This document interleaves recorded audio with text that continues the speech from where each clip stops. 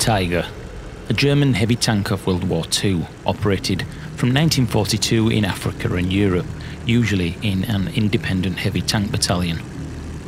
The Tiger I gave the German army its first armoured fighting vehicle that mounted the 8.8cm or the 36 gun that was derived from the Flak 36. 1,347 Tigers were built between August 1942 and August 1944.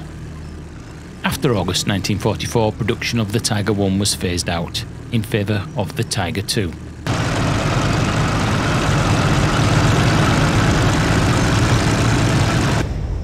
The internal layout was typical of German tanks. Forward was an open crew compartment with the driver and radio operator seated at the front on either side of the gearbox.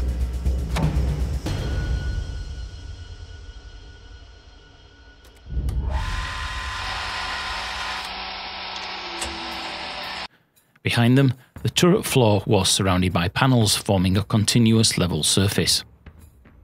This helped the loader to retrieve the ammunition, which was mostly stored above the tracks.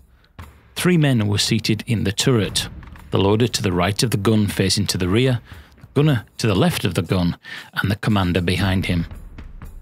There was also a folding seat on the right side for the loader. The turret had a full circular floor and 157cm headroom. Early versions of the Tiger I turret included 2 pistol ports. However, one of these was replaced with a loader escape hatch and the other deleted from later designs. Post-war testing by the Allies found the tank to be uncomfortable and Spartan. This was in contrast to the German crews, who found them to be spacious and comfortable.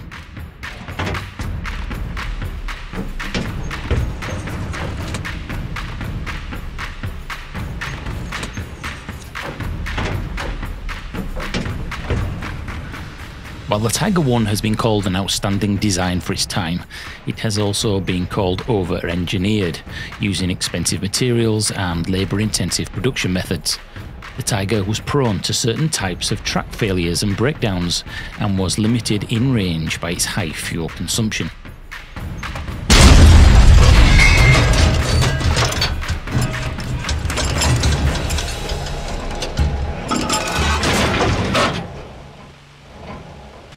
It was expensive to maintain, but generally mechanically reliable. It was difficult to transport and vulnerable to immobilisation when mud, ice and snow froze between its overlapping and interleaved patterned road wheels, often jamming them solid. This was a problem on the Eastern Front in the muddy Rapustita season and during periods of extreme cold. The tank was given its nickname Tiger by Ferdinand Porsche, and the Roman numeral was added after the later Tiger II entered into production.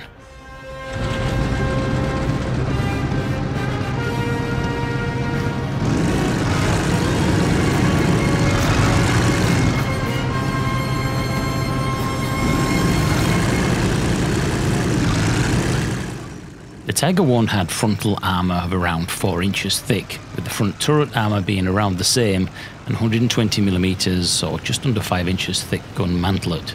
The 56 caliber long 8.8cm 36 main gun was chosen for the Tiger. This was a combination of a flat trajectory from the high muzzle velocity and precision that made it very, very accurate. In British wartime firing trials, 5 successive hits were scored on a 16 by 18 inch square metal plate target at a range of 1,100 metres, just under 3,500 foot. Compared with the other contemporary German tanks, the 36 had superior penetration. The ammunition for the Tiger had electronically fired primers. 4 types of ammunition were available, but not all were fully available. The BZ GR40 shells that they used quite often during World War II were made from tungsten, and this became in short supply as the war progressed. The rear of the tank held an engine compartment flanked by 2 separate rear compartments, each containing a fuel tank and radiator. The Germans had not yet developed an adequate diesel engine, so a petrol power plant had to be used instead. The 650 horsepower engine, although a good engine, it was vastly underpowered for the size and weight of the vehicle. The engine drove the front sprockets through a drivetrain connecting to a transmission in the front portion of the lower hull. The front sprockets had to be mounted relatively low as a result. The Krupp-designed 11-ton turret had a hydraulic motor whose pump was powered by mechanical drive from the engine. A full rotation would take around a minute.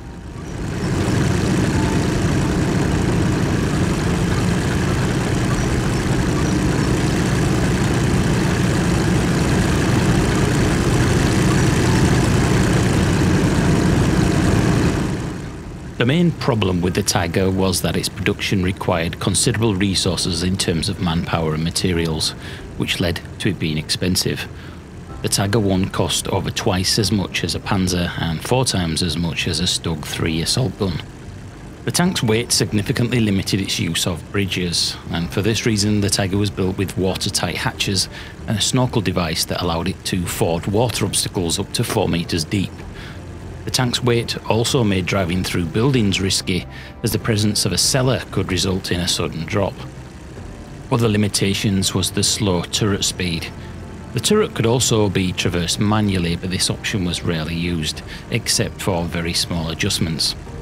Early Tigers had a top speed of around 45 km an hour or 28 miles an hour over optimal terrain, and this was not recommended for normal operation and was discouraged in training. An engine governor was subsequently installed, capping the engine to around 2,600 RPM and the Tiger's maximum speed to around 24 miles an hour. Tiger crews report that typical march speed off-road was around 6 miles an hour. However, medium tanks of the time, such as the Sherman or the T-34, had on average a top speed of around 28 miles an hour. Thus, despite the Tiger being nearly twice as heavy, its speed was comparatively respectable.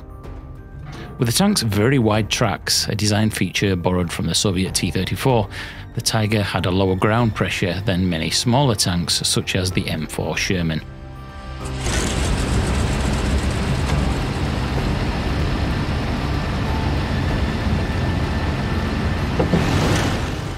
Today, only 7 Tiger I tanks survive in museums and private collections worldwide. As of 2020, Tiger 131, captured during the North Africa campaign, is now at the UK's Tank Museum and is the only example restored to a running working order. I hope you've enjoyed this video here as we take a look at the iconic Tiger tank. I will be looking at other features and vehicles and aircraft associated with IL-2 and World War II, and I hope you find it as interesting as I do. And as I've said in all my previous videos, a salute and respect goes out to the infantry, the pilots, the tank operators, everybody that was associated with World War II on both sides. Too many people jump immediately and call the Germans Nazis, which is wrong. It just shows that you're uneducated.